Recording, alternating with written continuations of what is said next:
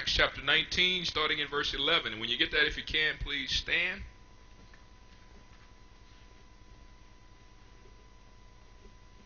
Amen. If you got it, say amen.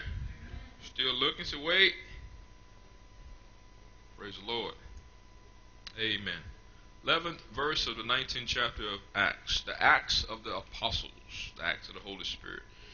It reads, and God wrought special miracles by the hand of Paul, so that from his body were brought unto the sick handkerchiefs or aprons, and the diseases departed from them, and the evil spirits went out of them.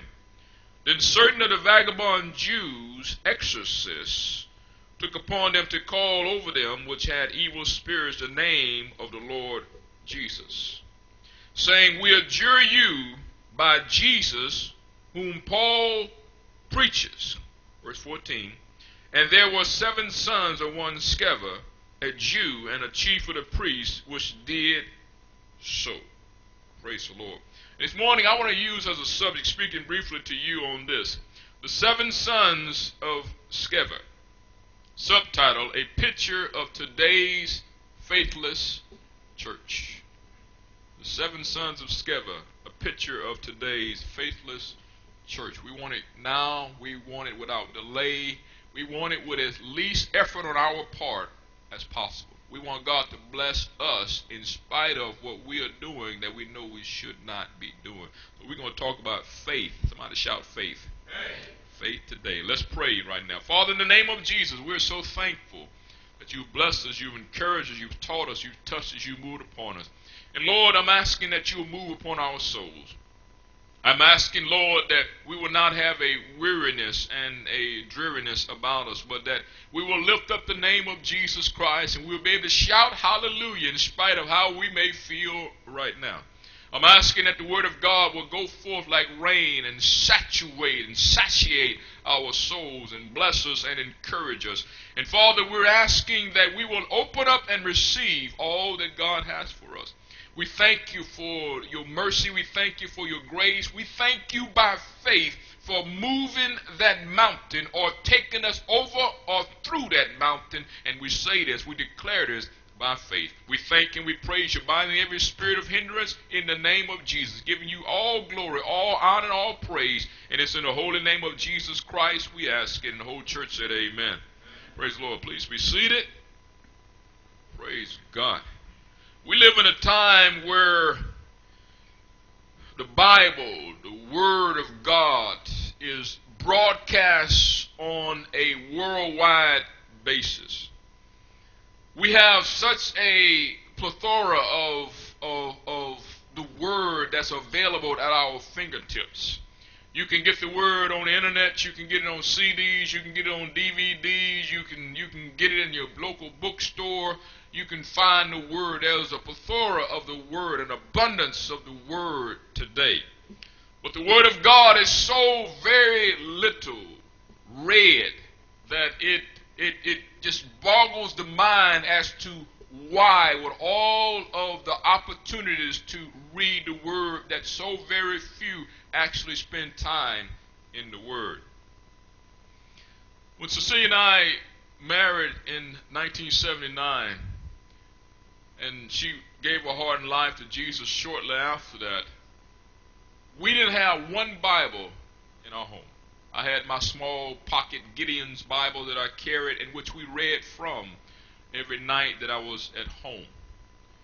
But we didn't have the Word of God in our home, and we knew we needed to have the Word so that we could read the Word and study the Word. And reading and studying the Word is a lifelong endeavor. It's not something that you just pick up and all of a sudden you are a theologian. You know everything about the Word of God.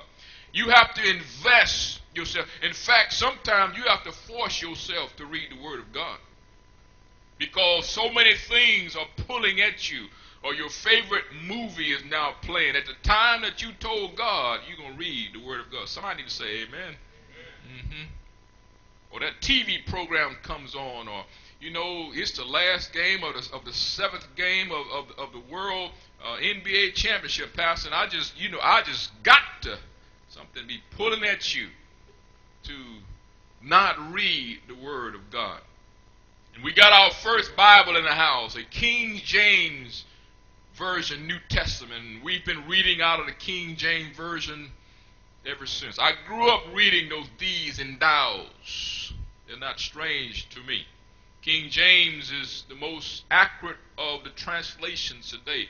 It is about 98 point something percent correct in accordance with the original translation. The reason is not 100 because 100% is because certain words you just can't translate off into English.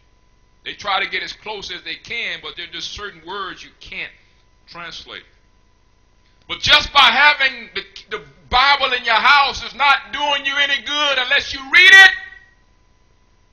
Because when I grew up, we had a family Bible that we recorded birthdays and anniversaries and births.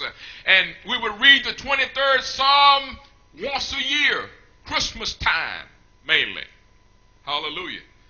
So just having the Word of God in your house is not enough. You got to have the Word down inside of you.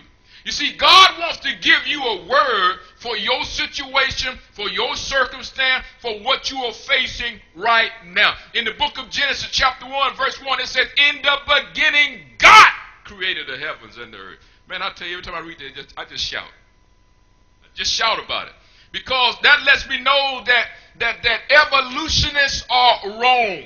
We didn't come from a monkey. We didn't come from an amoeba that crawled up on the beach and somehow wiggled his way up a tree, hung down, and a tail grew. God created us. Praise the Lord. So you need the word that's down in you. And Paul was used by God, a man who persecuted the church. Aren't you glad God can turn your situation around? If God couldn't change us, my Lord, he wouldn't be much of a God. But God can change us. No matter what your past may have looked like, God is looking at you right now. God can use you to be a blessing to somebody in spite of what you've done. Never think that you are at a point in your life or you've done something that is so horrible that God cannot use you if you will repent. God is in the forgiving business. He is willing and able to forgive and to cleanse and to start you on a road that you will realize that he's God all by himself and he's able to do great and mighty things. I don't know what it is, but I've been feeling a little hindrance ever since I came down here. I'm not saying it's coming from any of you. It might be coming from me. But I'm going to keep on because I've found in the past that if you don't give up, God will pull you through. Just because you face some opposing forces, just because things are not going like you're accustomed to, is no reason to quit and give up. We're going to keep believing God, and when the Holy Spirit punches a hole into that opposition, I'm going to shout hallelujah, so that way you'll know he done did it. Praise the Lord. And Paul was used by God in a great way. I don't know about you, but I want God to use me to my fullest potential. If that is just to reach one more soul, then I'll be satisfied. I want to be used by God. In fact, I've made up in my mind that I'm going to allow God to use me. I don't care what others may think or say, God. I want you to use me. Look at somebody and say, use me, God. See, you're getting all pretty on me now. Hallelujah. And Paul, after his conversion, after God had changed his life, the Bible said that God used him to perform miracles. Miracles. God is still in the miracle working business today. In spite of what we're hearing and what we're seeing, God is still in the miracle working business. A few years ago, they had some unusual activity that was occurring with Mount Vesuvius. And they have all types of gadgets and wickets that are down in this volcano that are measuring. If this volcano moves a millimeter, they know it. If it burps, they know it. And so they were getting some